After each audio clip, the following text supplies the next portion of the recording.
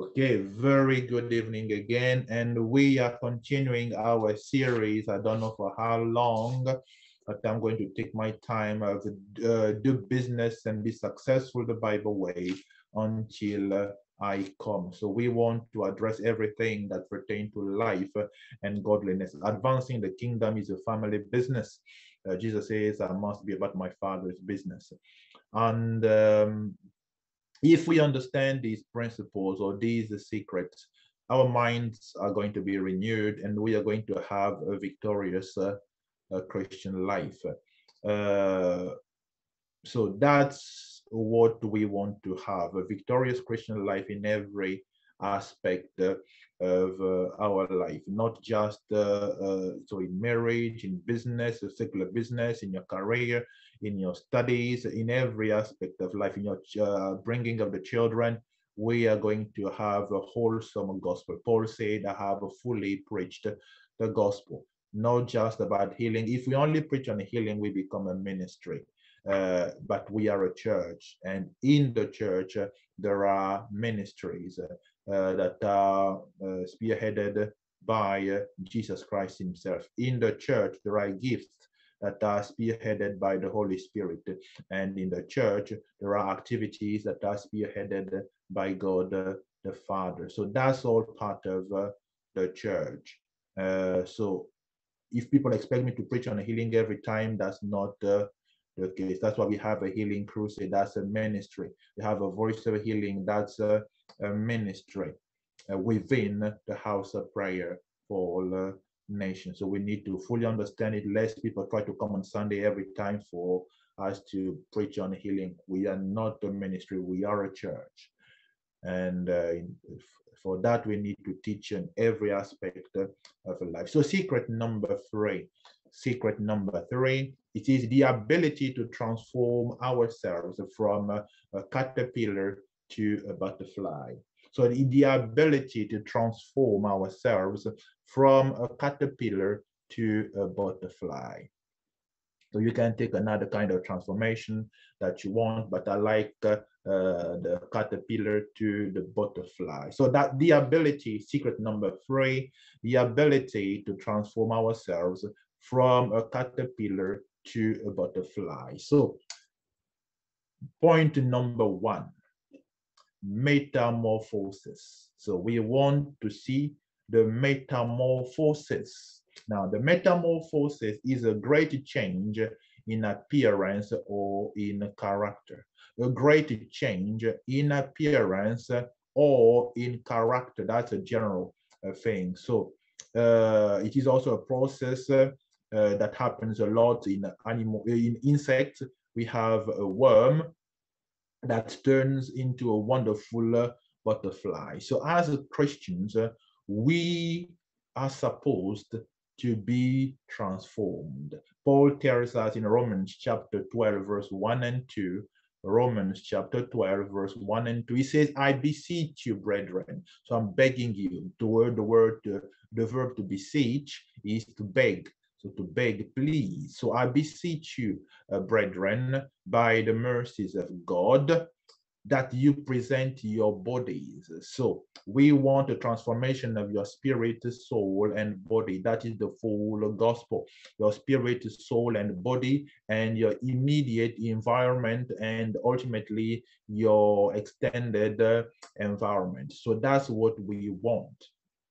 Your spirit, soul, and body, your immediate environment, and your extended environment. So by the mercies of God, that you present your bodies a living sacrifice, holy and acceptable to God. Men are not our standard. We are not trying to please men. We are trying to please God. We're trying to do what is acceptable to him, which is your reasonable service or your reasonable worship. God is not asking us something that is unreasonable. Whatsoever God asks us to do, because he knows we can do it. So let's throw out of the window those excuses that I can't do that, I can't do it. If God is asking us something, it is he has the ability to allow us to fulfill what he commanded us to do. And do not be conformed to this world. The word here to conform is to have the same mindset, the same behavior, the same character. So we don't want to have the same mindset that the world has. We don't want to have the mindset of so many either unhealthy mindsets that the world has.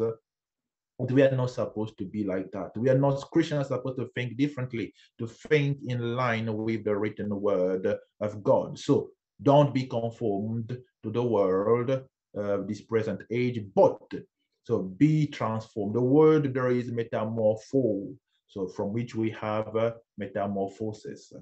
So be transformed, just like a caterpillar becomes a butterfly. So that's the word that is used here. Be transformed by, how do you do that? By the renewing of your mind. My job is to inform your mind. And once you have that information, your job is to move it from here up to your heart. And when you believe it in your heart, then you start speaking the same way, and you start acting in accordance with the mind that has been renewed and what you've believed in your heart. And then you're going to be saved, to be fully transformed. What has happened here and here will result to the way you are going to talk, the way you are going to behave. That's why I will tell you a secret. In the book of Revelation, the number 666 is written on the forehead and on the palm of the hands of the people. So not that maybe one day there will be a literal inscription or tattoo 666 and the chip in the people's hand, but let me tell you what the spiritual meaning of that number. That's the Trinity of man. 666, that was the number of the beast. We know that the world is under the sway of, or the influence of, the evil one, according to 1 John chapter 5, verse 20. And the Son of Man, God, Christ Jesus, has come to give us that understanding. So the devil wants to condition your mind. When your mind has been conditioned the wrong way, you are going to behave the wrong way. God also is having a battle as well to condition your mind according to the word of God so that you can behave in an acceptable way. So both Satan and God, they are fighting for your mind. That's why the devil now wants to teach your children those perversions from a primary school, when they still can mold the mind, where they easily believe everything. The beauty about children, they are innocent, they believe everything. So the same thing also, God also is fighting for your children. He wants you to teach them at home, because if you put the right information in the mind of your children, they will believe it in the heart and they will behave like that. And Satan also says, okay, let me deceive you. It takes a whole village to raise a child. That's not in the Bible. The Bible says the parents, they raise the children, not the community, not the village. So don't be conformed to the world, because what they after, they want to put the 666 on the mind of your children. They want to put the Trinity of mankind so that they will behave like the devil at the end with a perversion. So that's why you have a TV, you have a radio, to enter those two spiritual gates, the eyes and the ears, to pollute what is in the mind. And if you pollute what is in the mind, then they are going to behave differently, because they would believe that lie. And if you believe a lie, you empower the liar, Satan. But if you believe the truth will set you free in the name of Jesus. So that you are going to be transformed from a wormy person or a caterpillar kind of person to a butterfly, beautiful kind of person, by the renewing of your mind, that you may prove what is that good and that acceptable and perfect will of God. Now, that renewing of the mind is done by the washing of the word, by the word of God. So Ephesians chapter 5, verse 26, Ephesians chapter 5, verse 26 says that he might sanctify. So Christ is going to sanctify and cleanse her, meaning the church, with the washing of the water by the word. So it is the washing of the water that is going to cleanse the church, cleanse the individuals within the church, to make them holy. Jesus says in his prayer in John chapter 17, sanctify them, set them apart by your word. Your word is the truth. Everything has to do with the word of God. And a wordless church is a powerless church. Brother Joe, why do you insist on the word of God? Because without the word of God, there is no power. I'm not ashamed. Romans chapter 1, verse 16, I'm not ashamed of the gospel of Jesus Christ because it is the power of God unto salvation. To everyone who believes for the Jews first, but also for the Gentile. If you have the same understanding that the Jewish or Christian had, you are going to have also the same power. And people always say, Brother Jerry, just teach us scriptures on the healing. It won't work. Because if your mind is not renewed, think of healing like your stove, electric cooker, for instance, or your iron, or your kettle that has a resistance to create the heat. Well, if there is no electricity coming into your house, forget about that iron working, forget about that electric cooker heating, forget about that electric radiator heating the room either. You first of all need to have a wiring in your house. You need to have the electricity coming into the house before you can transform it into any other usage you want to make of it.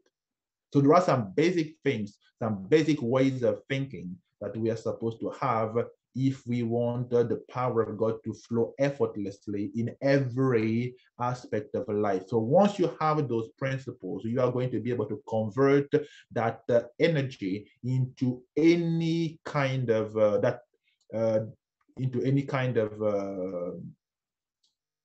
output. You can transfer to turn it into a light. It's the same electricity that came into your house. You can transform it into heat in your kettle, in your electric radiator. You can do anything. You can turn it into ice when it goes through your refrigerator. But you need, first of all, to have those basic things. And it is going to be applicable in every aspect of life. When I read a book on marriage, I see healing. When I read a book on finance, I see healing. Though it is titled, the marriage is titled finances, because it is the same principles that you are going to apply in healing, in deliverance, in marriage. And the word of God is like the embryonic cells. They will take the form of any organ at the end. They will take the form of any bone. So it is like a seed. And all the DNA is packaged inside it. So if as the person grows, he wants, God is now that fetus is an eye is to be formed. It was still in that embryonic cell that is going to turn into an eye, a cell in the eye, a heart, a lung. In Jesus' precious name. Or can just turn into skin. So that's how the word of God is. So don't try to see only that in healing, in deliverance, in marriage, in finances. It applies in every aspect of our Christian life. Our mind needs to be renewed. So the way we go through that metamorphosis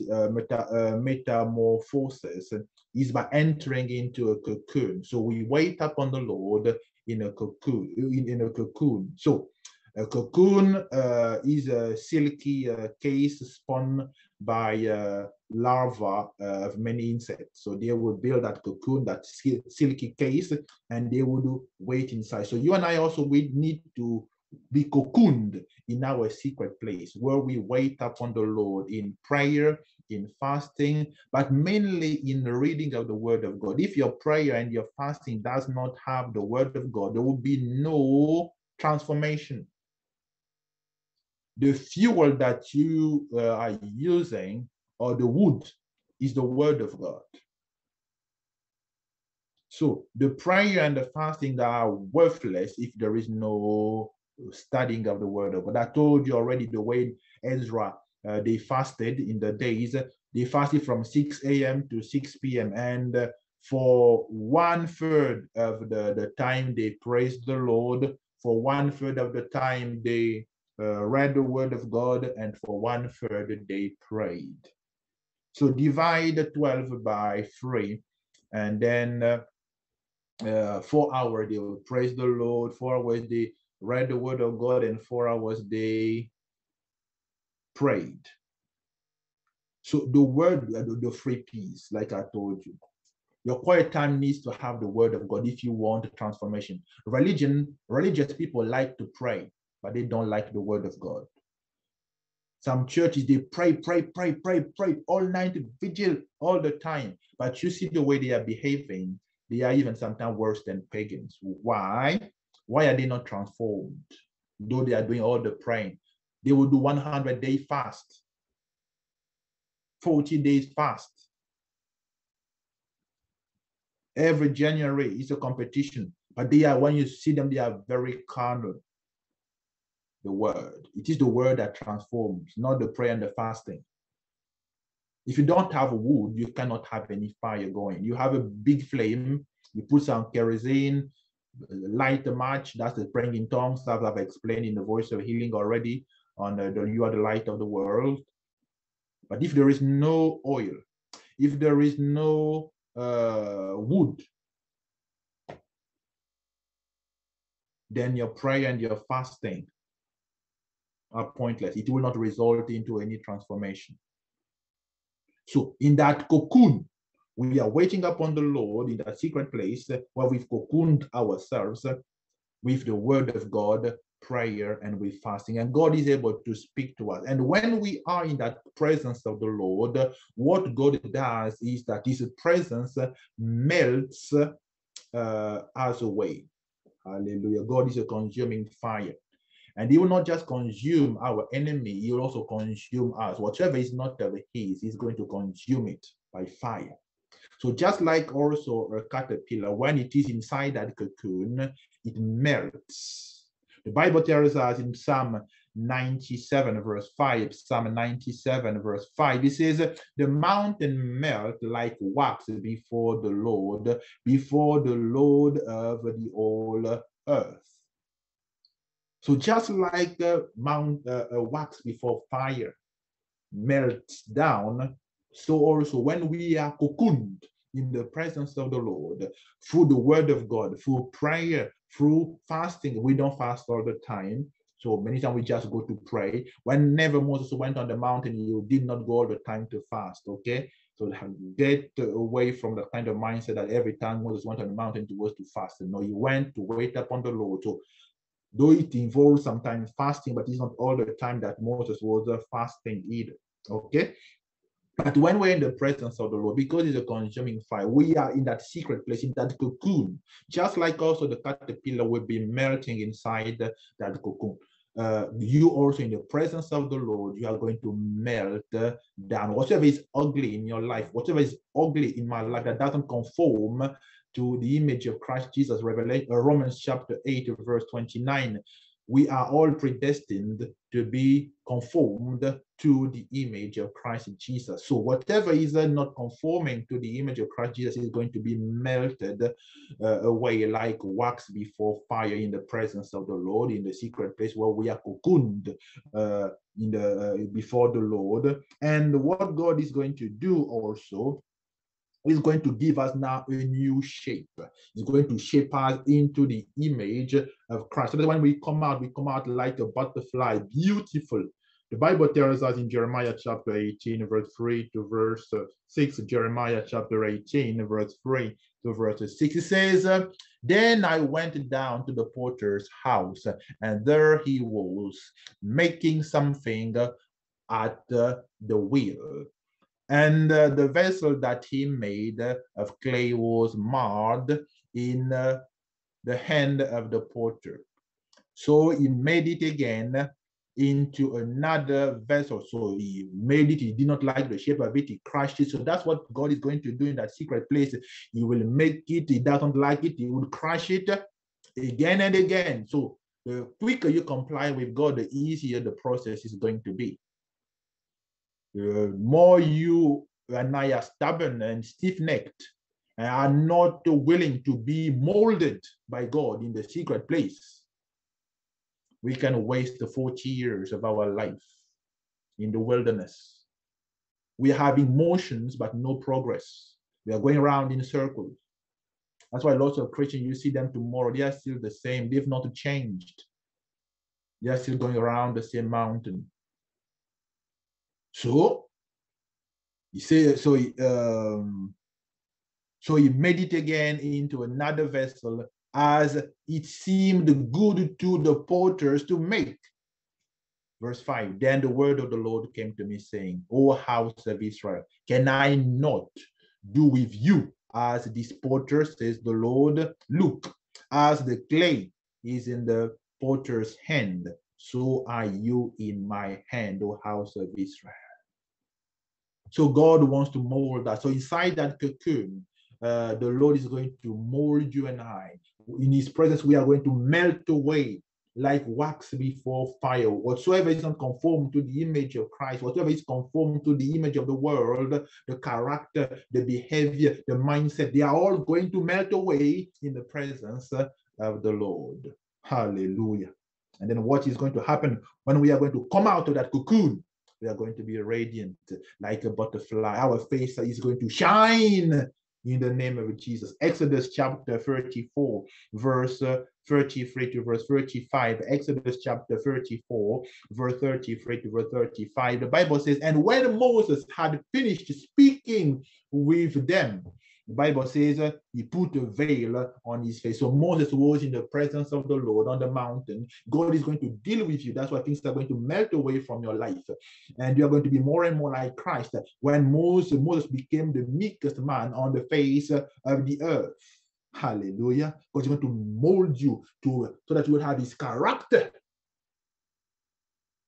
You would have power, but meekness is power under control. We have so much power, so tremendous power, yet you are able to not abuse the power. Even when they insult you, you can curse them and the earth would split open and send all of them to hell, but you are still able to control yourself.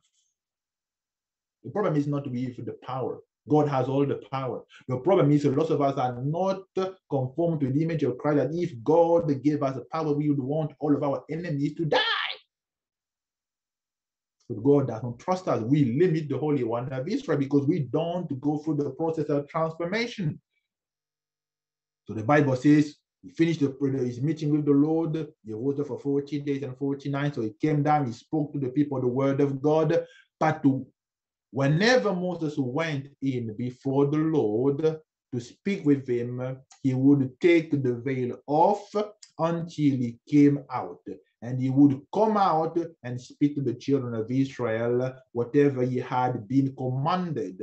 And verse 35, and whenever the children of Israel saw the face of Moses, that the skin of Moses' face shone, then Moses would put a veil on his face again until he went to speak with the Lord. So every time Moses went in the presence of the Lord, he would cocoon himself. And if you read Exodus chapter 34, the Bible says Moses was there 5 days on the mountain, and then the cloud came and overshadowed Moses. He swallowed up Moses. Hallelujah. He was cocooned in the presence of the Lord. A bright cloud came, and God was melting whatsoever was not of his in the life of Moses. So remember also in the mountain of transfiguration in Matthew chapter 17 or Mark chapter 9, Jesus also was on the mountain of transfiguration. He called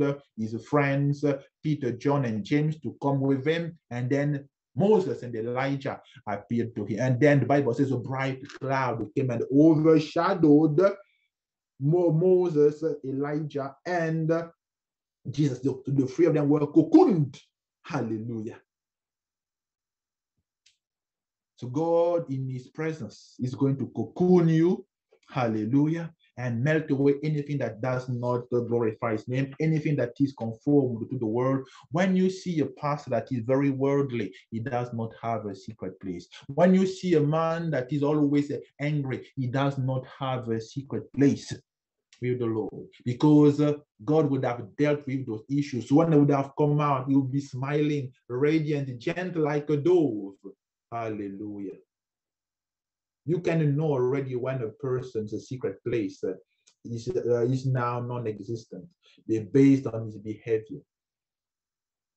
It is not when the pastor or a person falls into adultery or steals the money of the church that's when the problem started. The problem started long ago when he stopped having the secret place with God.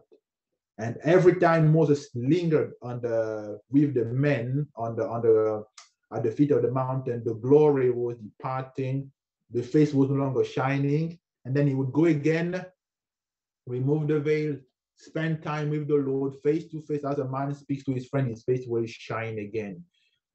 As you spend time with the Lord, you are going to shine. People are going to see Jesus for you in the name of Jesus. Point number two. Point number two, you no longer see yourself as a grasshopper, but as a giant killer. Point number two, when your mind is transformed, you no longer see yourself as a grasshopper, but as a giant killer. Now, we know in the book of Numbers, chapter 13, verse 33, the Bible says that the 10 spies that went at the instruction of Moses to spy out the land, to scout the land, came back with this report. They said, though we saw the giants, the descendants of Anak, came from the giants, and we were like grasshoppers in our own sight. And so we were in their sight. They had a low self-esteem. They saw themselves as insignificant in the land. So when your mind is not renewed, you are going to define yourself the way people see you. They were a bunch of slaves. And though they came out of slavery, but slavery was still in them. Lots of us, we've been delivered from fornication, but fornication is still in us. We've been delivered from homelessness, but the mentality of a homeless is still in us. We've been delivered from bankruptcy, but the mentality of bankruptcy is still in us. We've been delivered from poverty, but the mentality of poverty is still in us. And God can't do anything unless our mind is renewed. That's the problem that people have. They come to church, whatever the problem was, if it was immigration, they come to church. The moment they are delivered, they run away. Okay? They come to church, the moment they are married, they run away. They had that little deliverance, like for them, it was the deliverance from slavery. But it takes time to renew the mind. You need to sit and be taught so that you are going to renew your mind. If you keep on running from God after you got your deliverance, then you are going to go around that same mountain for 40 years because your mind is not renewed. And as a man thinks in his heart, so is he or she. Now, we need to move from that kind of mindset to a mindset where we no longer see ourselves as grasshoppers. Isaiah chapter 41, verse 10, Isaiah 41, verse 10 tells us, fear not, I am with you. So God is saying to you, fear not, I am with you. Be not dismayed. I told you the word dismayed is to be intimidated. Don't be intimidated by the size of your problem. Your background does not define your future. The fact that they were a bunch of slaves does not define what the future was. So the enemy may label you with names, but Have you received the labeling of the Lord? What is God saying about you in his Bible? That's why we teach the word of God so that you may know what God says about you. And if you don't renew your mind, then in every, be it in business, when you're going to do a business, you are going to say, well, okay, before I came to, so let me finish this one. Do not be intimidated or dismayed, for I am with you. I will strengthen you. Yes, I will help you. He will help you, and I will uphold you with my righteous right hand. And God continues and says in the book of Isaiah chapter 40, verse 15, Isaiah chapter 40, verse 15, he says, behold, the nations are as a drop in the bucket. So all the nations of the world, they are just like a drop in the bucket. Back home, sometimes we used to have those buckets of 12 liters or 10 liters to fetch water. And God says, all the nations of the earth, in his eyes, they are just like a drop of water in a bucket, and are counted as the small dust on the scale. So you have a scale, it is just like a small dust. You've not even put a weight or a meat on the scale, just like the dust that is on the scale. It is insignificant. Look and lift up the eyes as a very little thing. So even an island, he will lift it up just like he lifts up the eyes like a very little thing. So whatever, even if you are thinking about from Cairo, God is speaking to you that he's going to give, like he spoke to Rainer Banke from Cape Town to Cairo, he's going to give him those nations, he's going to preach the gospel and win millions of souls. For God, it's just if he gave you a drop of water in a bucket. Not even a full cup. For him, all those nations, just like a drop of water in a bucket. Insignificant. So that's how insignificant it is to God. So you are seeing, oh, has not Rainer Banke led 78 million souls to Christ before he went to glory? Yes, he has done it. Because in the eyes of God, it was just like a drop of water in the bucket for him to give him all those souls. And Isaiah chapter 40, verse 22, you jump from 15, you go to verse 22. Bible says, Isaiah 40, verse 22, it says, it is he, God, who sits above the circle of the earth. So when the pagan were still thinking that the earth was flat, Isaiah the prophet already saw that there were circles. So like a sphere, galaxies are spirals. So if you read your Bible, you will know lots of science. Because God who created did not say the earth was flat or the universe was flat. He said there were circles. And God sits above all those galaxies. And all the inhabitants of the earth, they are like grasshoppers. So from the perspective of God, that sits above all those circles of the earth, the inhabitants are just like grasshoppers. And you and I, we are seated in the heavenly place. We need to see things from God's perspective.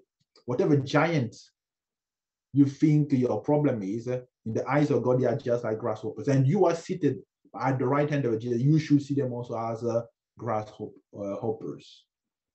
And he stretches out the heavens like a curtain.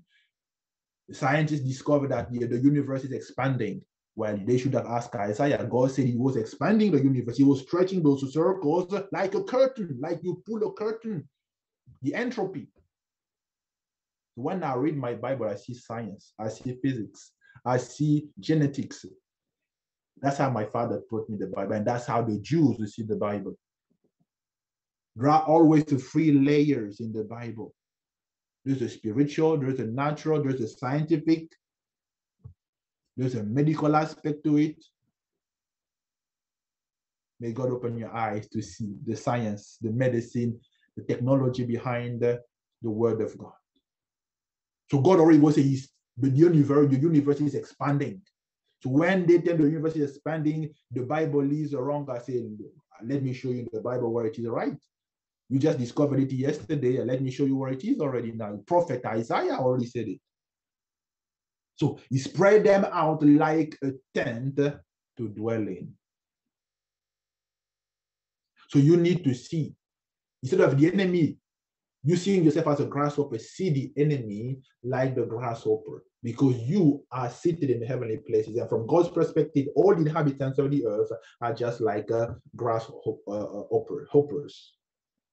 So when your mind is not renewed like that, even if you want to do business, you are going to already disqualify yourself. Well, Brother Jerry has been talking about chapati all the time here.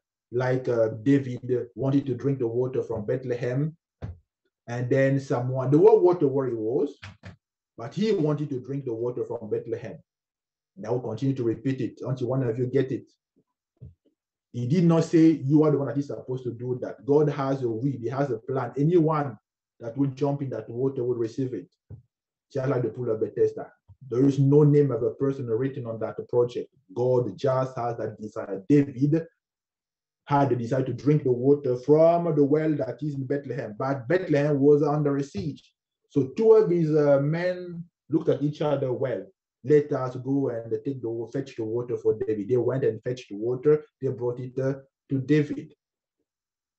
So if you have a grasshopper mentality and your mind has not been renewed, when now God even asks you to do a business, you are going to say, well, maybe I should just be doing chapatis and wait for when all the Kenyans are doing the parties. I'm going to be supplying the Kenyans that are doing the party, the chapatis. Or if you think maybe in a better way, okay, there are some African shops, okay, let me also make some chapatis and deliver them to African shops, because you are thinking like a grasshopper. These are the things that I had to teach Esther, to renew her mind. I said, you need to see yourself taking the whole of the UK with Allied and Clinical. You need to see yourself being an NHS, supplying them with nurses and the GPs. And today, Allied and Clinical, they are in England, in Scotland, in Wales.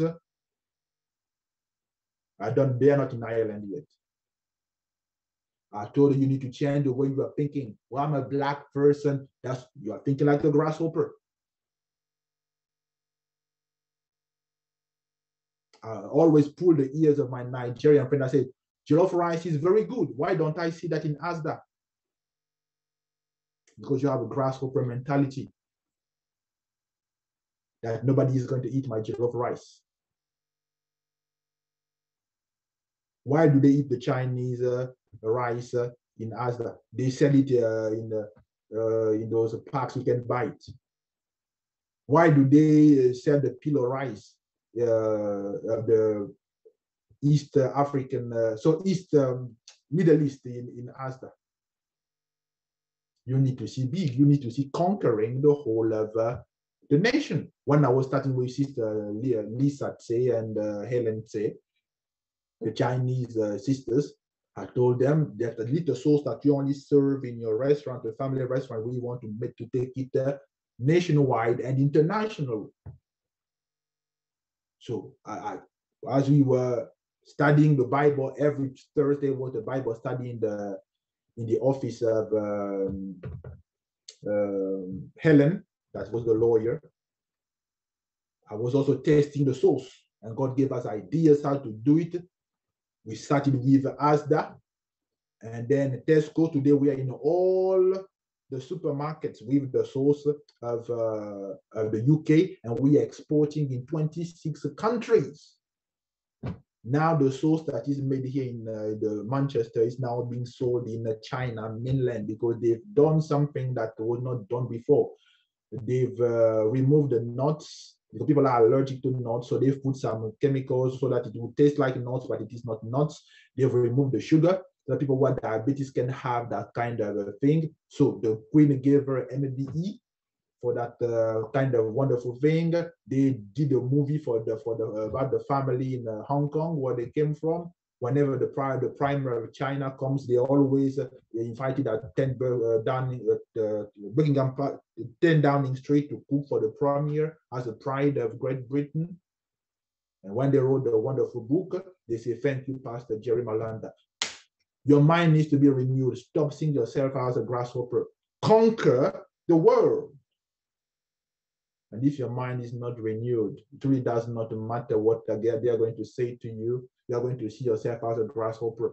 When the Lord started to speak to me about being on TBN, where Benny Hinn was preaching, he said to me, you are going to preach healing as well. You're going to fill up stadium. And I said that to my friend. He said, no, these are for big, big people, not for people like you. He had a grasshopper mentality. And he said to me, no, filling stadiums in Europe, no, that's not possible. God is saying, actually, it is all the churches come together. Each one of them, when they will put all those people together, it will be the size of a stadium, but not you yourself standing and then the whole stadium is full. Don't you even see, even when Adeboye comes, he's not even able to fill a stadium. Even when he goes to London, they only can fill a place of 40,000. So who are you? And English is not even your first language. God says, stop sharing anything with him anymore. He has a grasshopper mentality. He's like those 12 spies. He will come and discourage your heart. Be careful with whom you are sharing your vision. And I did not say anything to him for 10 years. I can keep secrets for 10 years. I'm eating with you every day, but I will not tell you anything that God is saying. When I know that you have a mentality of a grasshopper and you want to pull me down. So renew your mind. Think the way God thinks. And you are going to have the result. It takes time to renew the mind. So God wanted to lead them by, there was a shorter path to go to the promised land. But it did not matter. If the mind was not renewed, then they are going to be defeated. And there are going to be so many casualties, though they were delivered. So for 1 year and 9 months, 1 year and 9 months, Moses was teaching every night. So that the mind is going to be renewed. So after 1 year and 9 months, God said, go possess the land. And look at those worthless 10 spies that come with that evil report that we were grasshoppers. The report of the majority does not mean it is the report of the Lord. The whole congregation can say something based on fear, but only Caleb and Joshua had a different spirit that believed the report of the Lord. So if you go with the masses, and especially the masses, they are conformed to the world, you are going to miss your promised land and go in circles for 40 years in the name of Jesus. But that will not be your portion in the name of Jesus. So my prayer that you are going to renew your mind in the name of Jesus, because God, whatsoever your background is, whether you were slaves, like those bunch of slaves that he delivered from Egypt, whether you used to be a homeless, you used to be in addiction, you used to be in prostitution, whatsoever was your past, God has a bright future for you and your children. He wants to give you houses. Oh, can the homeless have a house? Yes! The enemy will tell you that what you can aim for is maybe just have government accommodation. You know your past. You yourself, you are a former slave. Don't think even high. It is not for you. You never even have any education. Don't even try. And that's how also the social system thinks about those who used to be in drug addiction, homeless. They just believe that they will amount to nothing in life. God is saying great things about you. He took a bunch of slaves. He said to them, listen to me. If you renew your mind the way I'm trying to renew your mind, I'm going to give you houses. Deuteronomy chapter 6, verse 10 to verse 11. Deuteronomy chapter 6, verse 10 to 11. It says, so it shall come to pass when the Lord your God brings you into the land of which he swore to your fathers, to Abraham, Isaac, and Jacob, to give you a large and beautiful city, which you did not build. Houses, hallelujah, full of all good things, which you did not fill. Hewn out wells, which you did not dig. Vineyards and olive trees, which you did not plant. And when you have eaten and are full, then beware, verse 12, lest you forget the Lord who brought you out of the land of Egypt. So he wants to give them business. He wants to, when we go to Ukraine, Sunday at Elijah, that was with the embassy of Christ, He started the church in Ukraine. He took the drug addicts, the homeless, the drunkards, cleaned them up, sent some of them to school. They started businesses. Today, many of them are mayors of cities. They are MPs. They are businessmen. When you renew the mind of people, they now see the possibilities. God never makes a failure. Don't see yourself as a grasshopper. In the name of Jesus. So your past does not define what your future is. Your future is based on the way you choose to renew your mind. Point number 3. Point number 3, don't play the victim. Hallelujah. I will say it again. Do not play the victim. These things that I'm teaching you, the Jews were taught them. These things were told. That's what God said to them in Deuteronomy. You need to teach them to your children, because things are going to happen in life. Tragedies are going to happen in life. But how do you overcome your past? The Jews, the new generation that came into the promised land, that did not think like they were victims, they possessed the land. The fathers, because they refused to renew their mind, they died in the wilderness. Was it the plan of God for them to die in the wilderness? No. No, it was not. When I discovered it only took 1 year and 9 months in the plan of God for them to renew their mind and possess the land, I wept. I said, God, I've been doing that for 10 years. What's wrong with me? What's wrong with me? We are behind schedule in the plan of God. I remember praying a prayer to God. I said, God, drag me. Drag me, even if I'm screaming. I don't want to waste my time, because I know your plan was 1 year and 9 months. And they turned that into 40 years. And after that, from 2007 to 2022, God, have mercy on Jerry. Because God will not force us. We need to comply with him. We need to comply with him. And if you're only a Sunday Christian, it's going to take you longer to renew your mind. There are no shortcuts. The reason why Lynn and Kelvin are walking in signs and wonders, because they've read all those My Weekly Meal diligently again and again and again and again.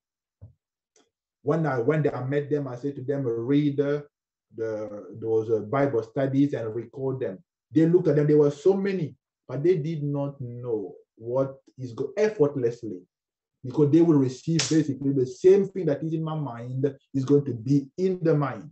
They will not have to waste 10 years waiting upon the Lord. That's the job of Moses. But they can just receive it for free and run with it. There are no shortcuts. The mind is very important. So you can complain, God give me a gift. It doesn't happen like that. Your mind needs to be renewed. Otherwise, you're going to think like a grasshopper. And the worst thing is to think as a victim. They were slaves in Egypt. God is not making light of all the atrocities that they went through and experienced in Egypt. He's not making light of any of that.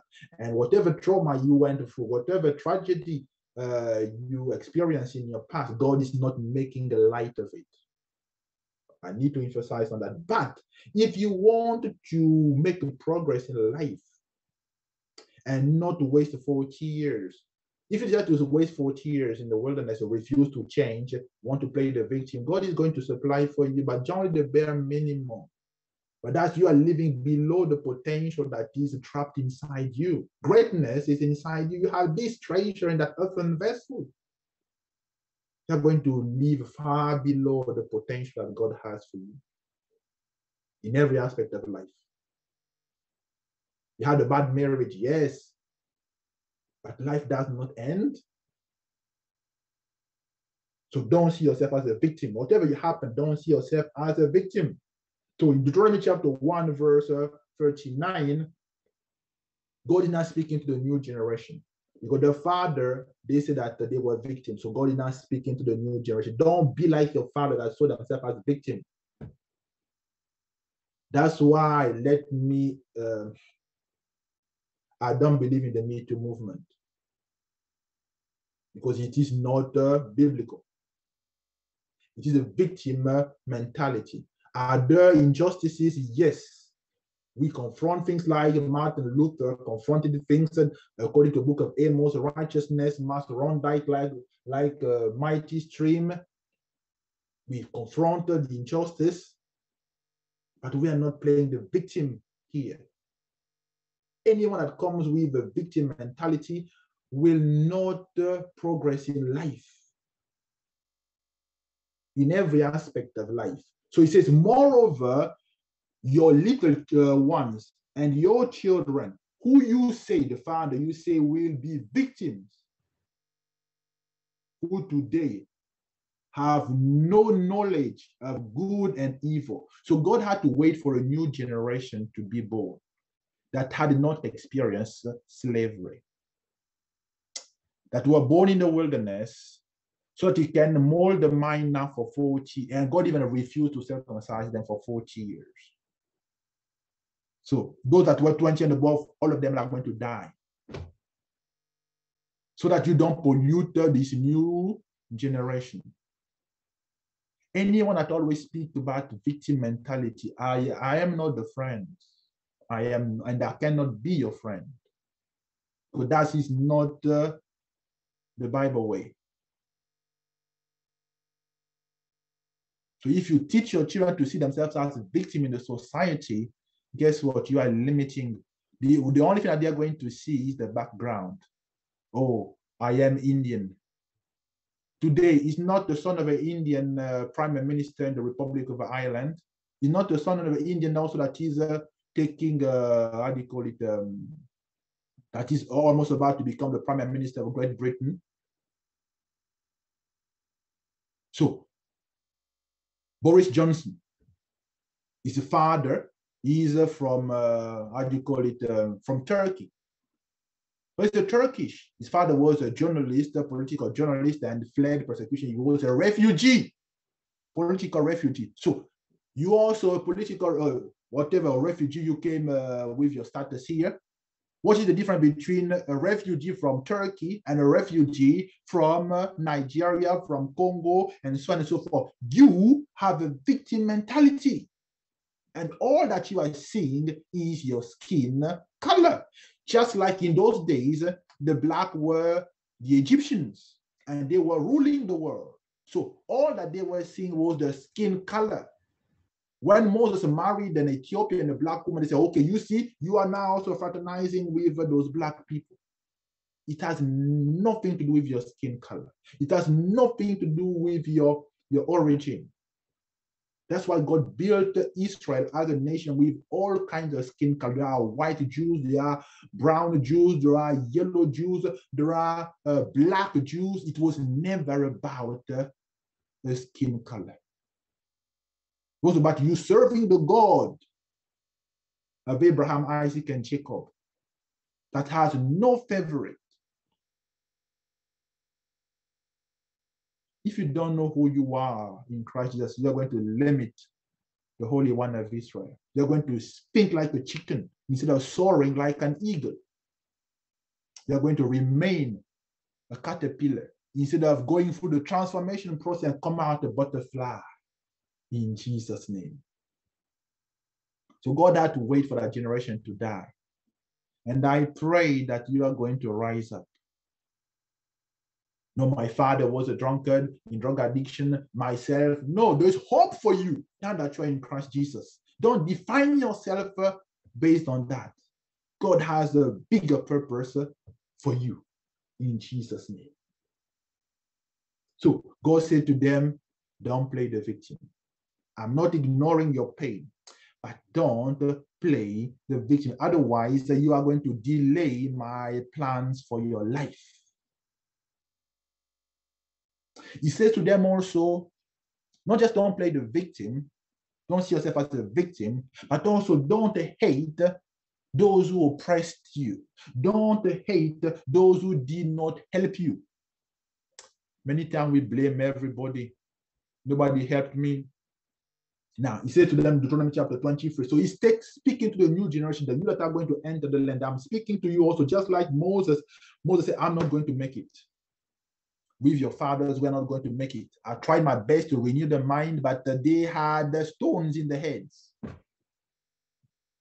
Stiff-necked. To be stiff-necked is to be stubborn.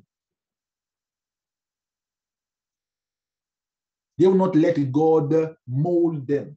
Like a potter will be molding, like Sister Beatrice, she does some pottery, molding clay. They will not allow God to do that. And that's what we read in Jeremiah 18.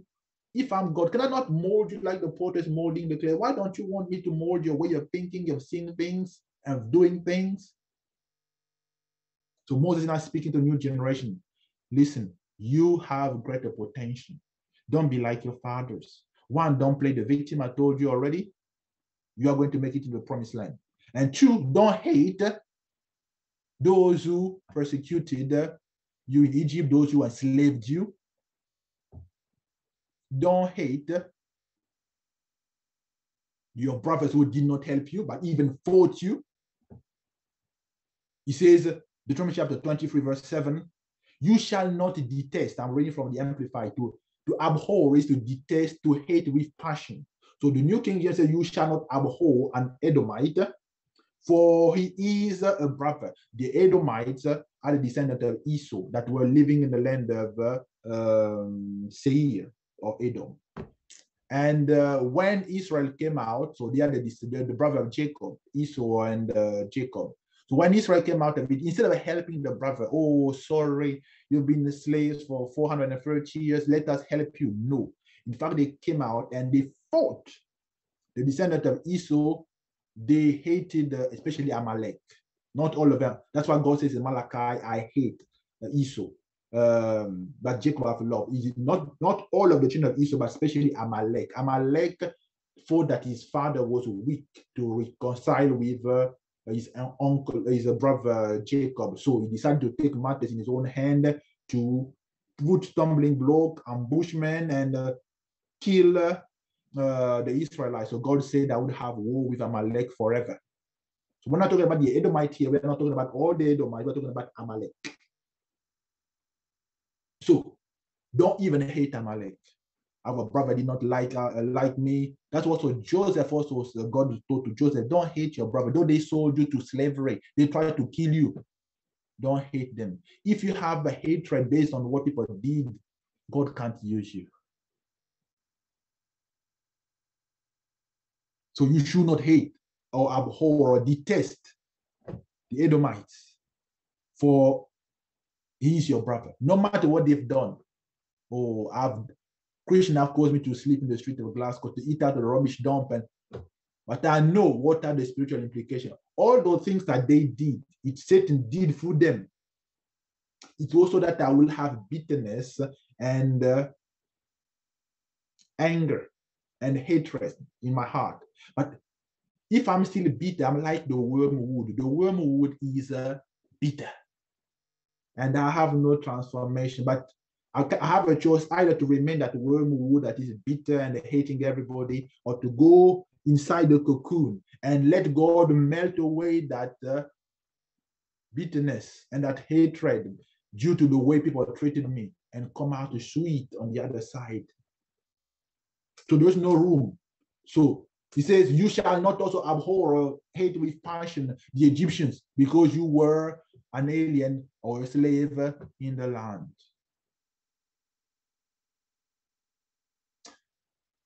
May you renew your mind.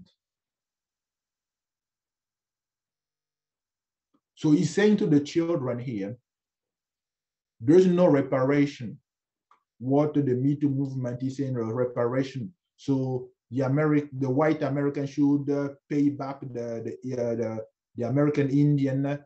The children that are here today, Ezekiel 18, they should not be held accountable for the sins of the fathers. Everyone is responsible for his own sin. Should they have a just system where they would help some reservation, yes. What they would help some Aborigine in Australia, yes. What they would help some Black communities to have a leg on the society, yes. But there is no such a thing as a reparation, guilting the new generation, the children of the Egyptians, because of what the father did. That's not the word of God. And if some of the Africans that are lazy people, waiting for a handout always, they are looking for reparation for colonization. Britain was colonized by Rome. The first king, his name was Arturius. His mother, I think only his mother was English and his father was Romans. We were a colony of Rome. Are we asking for reparation of from Rome to give us some money? France was a colony of Rome. Italy, Spain, are they asking reparation money from Italy? Before that, Greece, Italy and Rome was a colony of Greece. When the Greek Empire fell, it became the Roman Empire that conquered the whole of Europe. Is Italy asking a reparation from Greece? What will they get from Greece? Greece that's even in bankruptcy, that all of Europe is helping Greece. Because they refuse to see themselves as victims. If you don't see yourself as a victim, then you are going to be able to work and come out of that situation and even become stronger than those who colonized you, those who used to oppress you. Look at Egypt today and Israel today. How God has exalted Israel. If you don't play the Irish, the Welsh and the Scots that left here because they were persecuted for the Christian and then Protestant faith and went to America to start a new land that they are going to use the faith. They did not play the victim, that they don't love us in America. In England, that's why they chased us. They persecuted. They did not play the victim. They went there to work. Today, America is greater and stronger than Great Britain, where the ancestors came. The prisoners, Australia used to be a prison. So when you served your sentence in Great Britain as a prisoner, you could not get any employment. So they said, do you want to restart life? Well, we have land there in Australia. So all of the people that you see, not the new one, the original one that they sent there from England and Wales, they were for ex-cons. They did not sit down, or we are just worthless prisoners. They worked and they built Australia.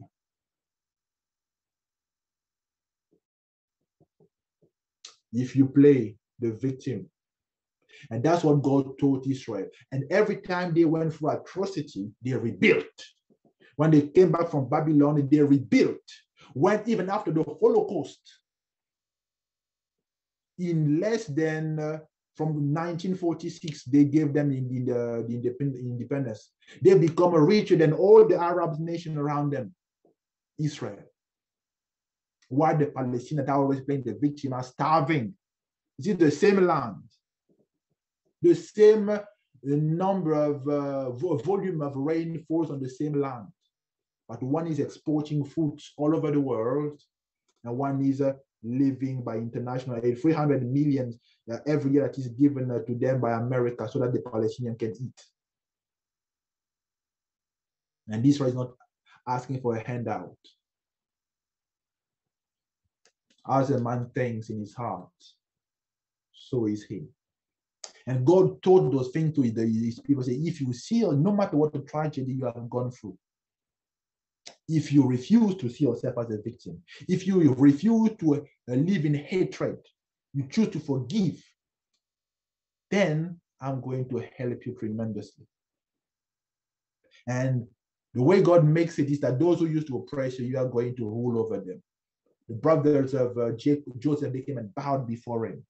When you know God, that's why so many times I just smile. When I see the way people are behaving towards me, I just smile. And I don't even take offense anymore. Now that I know the ways of God, I'm going to be far above all of them in Jesus' name. When I arrived in France, the first year in my unit. And some of my, I was in the Northeast where the National Party, which is the Nazi party, always wins. So racist thoughts are espoused in that place. So one of the colleagues, they were making jokes about my accent. Who cares about your accent? They said to me, no, you don't speak like, you speak like someone from Belgium. I said, okay, no problem. And then one of them came, oh, when you came down from at the airport, that's when they cut your tail. I just laughed because I know who I am. I'm creating the image of God. And so is everyone creating the image of God. Anyone that says those kind of things, they don't know God. And if you take an offense because of this, it means that you don't know who you are in Christ Jesus. And I say to them, I'm going to be number one in this university in the name of Jesus. And you can take number two, number three. And that's how it happened in the name of Jesus. After the first semester, all of them kept quiet. And I was not teaching them those disciplines so they can pass. And the same guy that said that when I landed at Roissy Charles de Gaulle, that's when they cut my tail. I was not teaching him electrodynamics, mechanics, so that he can pass. Be above your critics. Be the bigger person in the name of Jesus, because you know your identity in Christ. So that's how we live our life, because our mind is renewed. When I did my first placement in the railway company SNCF, I was the first black that was in that unit. And when I arrived the unit, when I went to they showed me the unit, and I went to the toilet with the director of the unit of production. There were Nazi crosses in the toilet. The day I arrived is the day they painted those toilets, because there were still Nazi crosses in the toilets. I did not care. I did my work. And they would sometimes cause the train to break down to see if I was intelligent. On purpose, they would remove and plug some cables. So I would tell them, show me the maps. And I say, okay, if you say this is what behaving this way, so it means that there is a disconnection here. And they would look at one another. They would just be smiling. And then there was one gay man, a homosexual guy, and he would come and tell you, actually, they unplugged the cable. They just wanted to see if you knew what you were doing. And after that, they became quiet. I trained all of them in the new train, the Canadian train that we received, the Bombardier Z25,000. And they were having a fine from the European Union of 1 million euros every month because they had not any ISO certification. So within 1 month, I wrote that ISO certification. I did all the protocols. So they already were paying £6 million for 6 months. They were behind schedule. So I did my job, and I did even better than the director, the head of department that I was working under. They moved me from that office directly to the office of the director of the unit of production, because I was working so hard. And I remember I think I was 20 when they inaugurated at a train. I've saved the railway company 6 million euros. And I took the picture with the director, what they call EADS. EADS is a group that comprised all the nuclear power plants, all the Airbuses, and all the railway companies. So I took the picture. He came for the inauguration of the train. The director insisted that I was on the picture. If you see yourself the way people are seeing you, then you are already defeated. But if you see yourself the way God sees you, then doors are going to be opened. And people are going to know that you see yourself differently. Whatever they say about you doesn't affect you, because you know who you are. They say, oh, you used to be homeless, and then who cares? I used to have a friend of mine, Moses. He was from Martinique. And he was always saying to me, grandfather, why did you sell me as a slave? Grandfather, I said, myself, my second name is Mbedi. It's the name of my grandfather who was a slave. So I bear the name of my grandfather who was a slave. I'm a descendant of a slave myself. So why don't you wake up and stop making excuses? You are the new generation. That's what God is saying to the new generation. Your father refused to renew the mind, but I'm speaking to you, the new generation that are going to possess the land.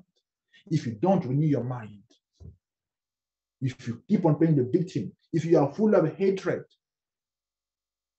and they are vengeful, that's why God said, vengeance is mine. It's not for you to go take it because people did you wrong, and then you want to take matters into your own hand. That's not the way of God. Hallelujah. My prayer is that you are going to renew your mind. You are not going to live in hatred. If you do not forgive, hallelujah, you are the one that is in prison. And you are the one that is being tortured. And God can't use you that way, full of hatred and unforgiveness. In Matthew chapter 18, from verse 22 to verse 35, Matthew chapter 18, from verse 22 to verse 35, I want to read it, but I will paraphrase it. A king had a servant that owed him 10,000 talents of gold. He could not pay. So the king said, let him be sold as a slave, him and his wife and children. He begged, have mercy on me. So the king just had mercy on him and forgave him all his debts. But as he came out of the palace, he saw a fellow servant that owed him only 100 denarii. 10,000 talents of gold is the equivalent of 4 billion pounds. 100 denarii is equivalent of 3,000 pounds. And he choked his neighbor. Pay me my money. And he said, have mercy on me. The same word he said to the king, his fellow servant said to him as well. But he refused. You've been forgiven 4 billion pounds, and you can't forgive your fellow 3,000 pounds. The truth is, many of us think that we've not been forgiven much. That's why we are still holding grudges, hatred, and unforgiveness and bitterness. We are trying to justify our anger, our unforgiveness. God, don't you remember 430 years of slavery in Egypt? God says, you know how much it cost me to deliver you? It cost me the life of my only begotten son, Jesus. So what are you comparing?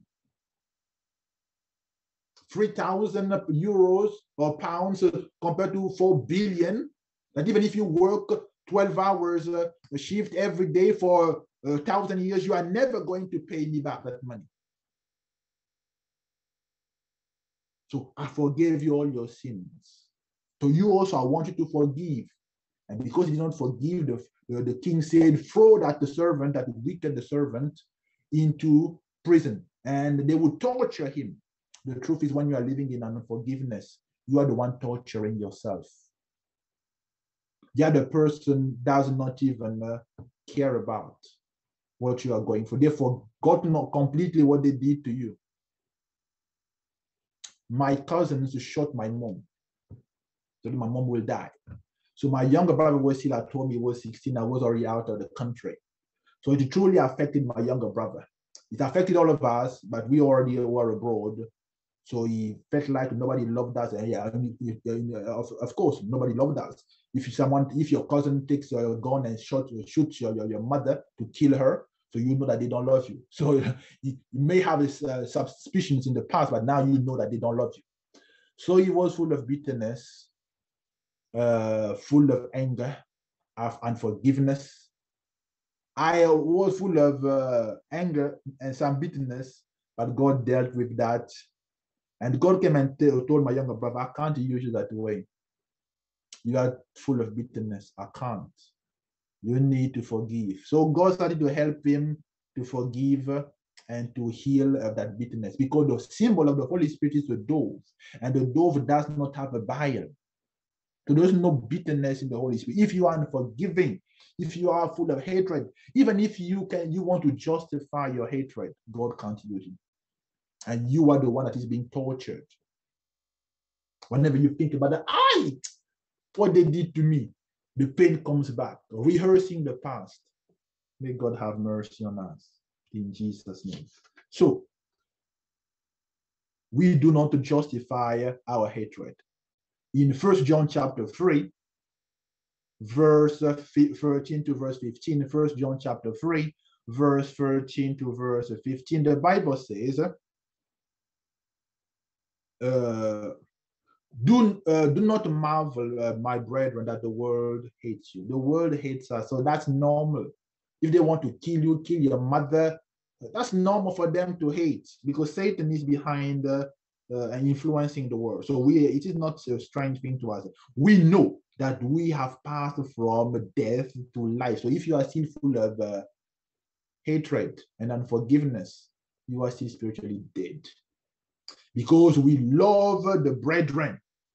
He who does not love the brethren, he abides in death. That's why I say, if you still full of unforgiveness and hatred, you are still spiritually dead. Whoever hates his brother is a murderer. So that is the standard. If you hate your brother, but God, don't you know what they did to me? I was the slaves. They tried to kill me. You are a murderer, according to God. So that's why you need to read our Bible, so that you see how serious those things are. And if you are unforgiving, you are not going to enter heaven. That Matthew chapter 18, 22 to 35, that servant that could not forgive his fellow servant, he was kicked out of the kingdom, arrested, put in prison, tortured. Like people are going to be tortured and tormented in hell. If you don't forgive, the Lord's Prayer, if you don't forgive, neither will your Father in heaven forgive you. You are still abiding in death, not in life. So don't live in unforgiveness. So he says, whoever hates his brother is a murderer, and you know that no murderer has eternal life abiding in him. So no murderer has eternal life abiding in him. And 1 John chapter 4, verse 20 to verse 21, the Bible says, if someone says he loves God, oh, I love God, but he hates his brother or his sister, he's a liar. He is a liar, for he does not love his brother when, for he who does not love his brother whom he sees, how can he love God whom he does not see? You are a liar. And then this command we have, it's not a suggestion, this commandment we have from him, that he who loves God must, not a suggestion, not may, no, must also love his brother. Otherwise, we are abiding in death and not in eternal life.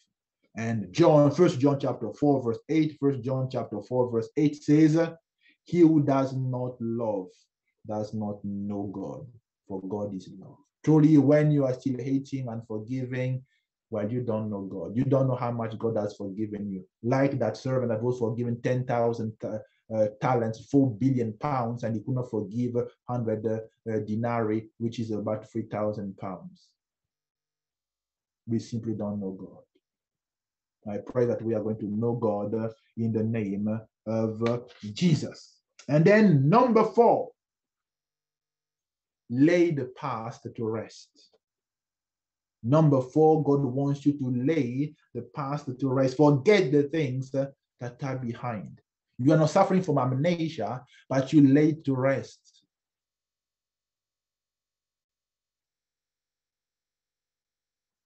When the people crossed the Red Sea, there was a purpose for which they had to cross the Red Sea.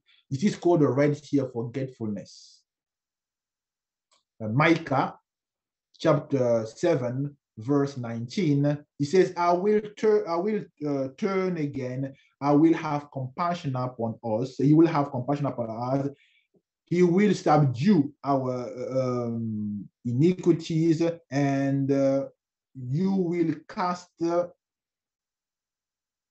all the sins into the depths of the sea. Now, that's the King James Version, but the word sea here is the sea of forgetfulness. So God, when they crossed the Red Sea, to the symbolism of baptism as well. So God washed away all the sins, buried those sins, iniquities in the Red Sea, and God wanted them to forget it. As far as the east, Psalm 103, as far as the east from the west, thus far the Lord has scattered our transgressions away, and He will remember them no more. He wants you to forget them as well. So stop sitting there and meditating, oh God, I'm not worthy. I've committed 10 abortions. Oh, I'm not worthy. I used to be a drunkard. Have you confessed them? Yes. If you've confessed them, then move on. Lay that past to rest. Forget those things that are behind. It is drowned in the Red Sea of forgetfulness. Your enemies also are used to torment you and oppress you. God also drowned the Egyptians in that Red Sea of forgetfulness. It is now your choice. Many of us, we are still being haunted by our past. We are afraid of our shadows. Those Egyptians that you saw, you shall see them no more. They've been drowned in the Red Sea. Why are you afraid? Why don't you want to move forward? Isaiah chapter 43, verse 18 to 19. Isaiah 43, verse 18 to verse 19. He says, do not remember the former things. No, do not. Be it your iniquities or the pain of the slavery, the atrocities, the rape. Nobody's making a light of your trauma. God is not. But if you want to move forward in life, you will need to lay it to rest. You will need to let it drown in the Red Sea of forgetfulness and not remember those former things, nor consider the things of old. How many times you failed, how many times you disappointed yourself and disappointed the whole family, disappointed the church. Do not consider those former things. How many times you failed in business? Do not consider those former things. Behold, I will do a new thing. If you don't close the chapter yesterday, you cannot see the new things that God is doing. If you don't let go of the hatred, the bitterness, and the unforgiveness, you cannot see the promised land flowing with milk and honey. If you don't leave your father's house, like Abraham, you have to even physically leave, emotionally leave, so that you can go into a land that the Lord is going to show you. So God says, I'm doing the new thing, and it shall spring forth. Shall you not know it? The reason why we don't know it is because we are so caught up in our past, in our regrets, about our failures, about our mistakes, seeing ourselves as grasshoppers, as victims. I will make a new thing, and even I will even make a road in the wilderness and rivers in the desert.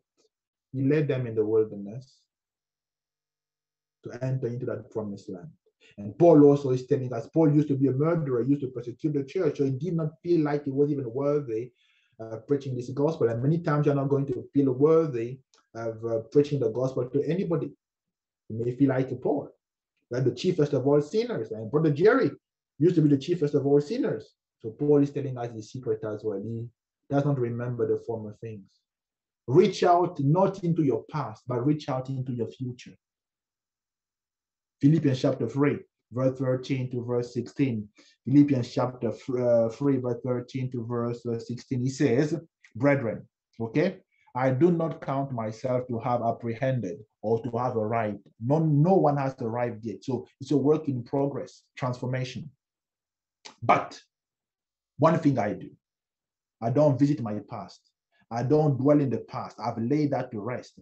I don't reach out for the past. I'm trying to reach out for the future based on the decision that I'm taking right now. So one thing I do, forgetting those things which are behind. I'm purposefully forgetting them. And I'm reaching forward, not backward into my past. I'm reaching forward to those things which are ahead in my future. It has a bright future for me. I press towards the goal of the price of the upward call of God in Christ Jesus.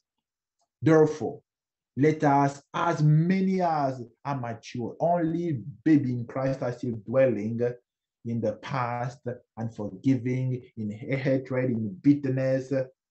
But when we mature, we leave those things behind. We know that we cannot go on with God into our destiny if we are still holding on to the past and on to our failures. So as many as are mature, and that's what I want each one of us to be, mature. We've not arrived yet onto perfection, but we are still pressing forward. So let us have this mind. And if in anything we think otherwise, if some people say, no, Jerry, I want to remain in unforgiveness. I want to remain in hatred. I want to remain in bitterness. I can't forgive. I can't forgive my mother-in-law. You don't know her. If you're thinking otherwise, well, God will reveal even this to you. But you would have wasted 40 years in the wilderness. Nevertheless, to the degree. So we go from glory to glory, from faith to faith, to the degree that we have already attained today. Let us walk in the same road. All of us. Let us walk in forgiveness, in peace, in love. And let us be of the same mind. So we are reaching out to the future, not into the past. And my prayer is that we are going to stop the pointing of the finger. One of the things that God said to them when they were fasting, and he's saying to us also when we are fasting, it is in Isaiah chapter 58, verse 8 to verse 9. Actually, we should put 9 to 8, because they've given the condition in 9, but the blessing in 8. And God is saying, when you are going to remove the pointing of the finger, blaming the blame game, you are the victim, and it is always other people's fault. If you don't examine your own life, people have the part to play in what happened to you, yes. But you need also to examine your own life. Stop the pointing of the fingers. God is on your side. And the one you are going to take full responsibility. That if God is with you, who can be against you? He has opened a door for you that no one can shut. He's going to even make a way in the wilderness, a road in the desert, part the Red Sea for you, drown those Egyptians in the Red Sea of forgetfulness. We shall see them no more. So don't be dismayed, intimidated by your future and by your enemies, but remove the pointing of the finger. It says, then your light shall break forth like the morning, and your healing, even your healing, you are blaming the pastor. Why don't you also pray yourself?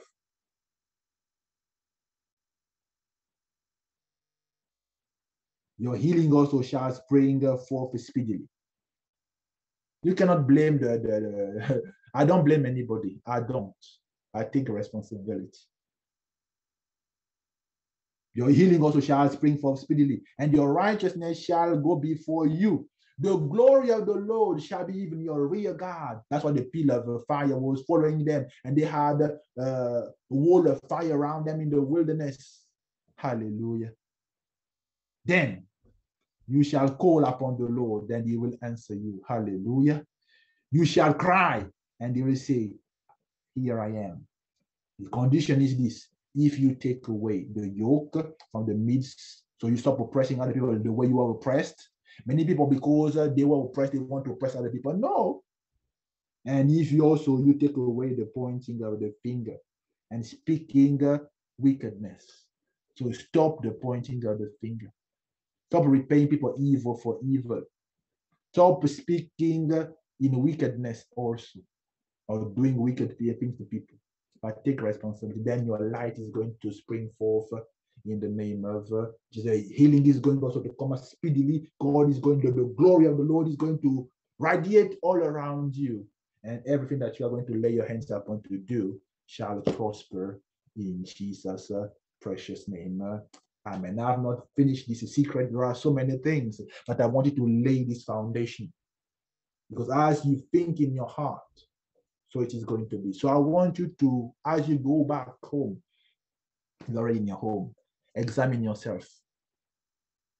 Am I still in unforgiveness? Who have I not forgiven because of what they've done to me in my past? Do I still have bitterness in me? Do I still see myself as a victim? Do I still define myself like a grasshopper? Examine yourself. And may God speak to you. And may you let go of the past, lay it to rest. In Jesus' name. Heavenly Father, we want to thank you. We want to give you all the glory and all the praise because you are the same yesterday, today, and forever. What you say to our brethren, the Jews, it helped them truly to rebuild. They were able to build the nation of Israel. It was destroyed again. They came back in the days of Zerubbabel with the same kind of principle. They rebuilt. They did not play the victim. It was destroyed. They were scattered. 2,000 years later, they came back in 1946. They rebuilt again. They've never played a victim, though they were victims, but they never saw themselves as a victim because you forbade them to see themselves as a victim.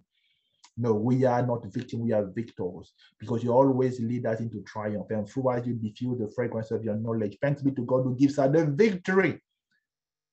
Even when we are being killed, the Bible says all day long we are counted as a sheep for the slaughter.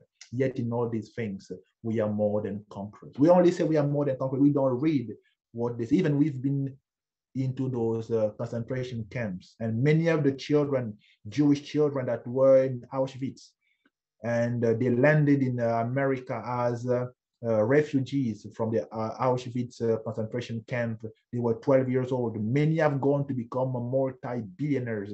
They have chains of pharmacies and computers, industries. Many have become multi-billionaires from victims of the Holocaust and from the camp of Auschwitz. They came without parents because the parents were cremated in those crematoria. They were refugees, children of 12 years old, 10 years old in America when they landed. But because they understood what God said, and they were taught in the synagogue, no, you've gone through that atrocity. But God is not seeing you as victims. And your past, that Holocaust even does not define what I'm going to do for you. And you've done great things for the Jews. And Father, I pray that we are going to renew our mind so that we don't waste any time anymore to conquer the land that is flowing with milk and honey for each one of us, regardless of our past and our background. In Jesus' mighty name. Amen. Thank you for your precious time. May the Lord bless you and keep you.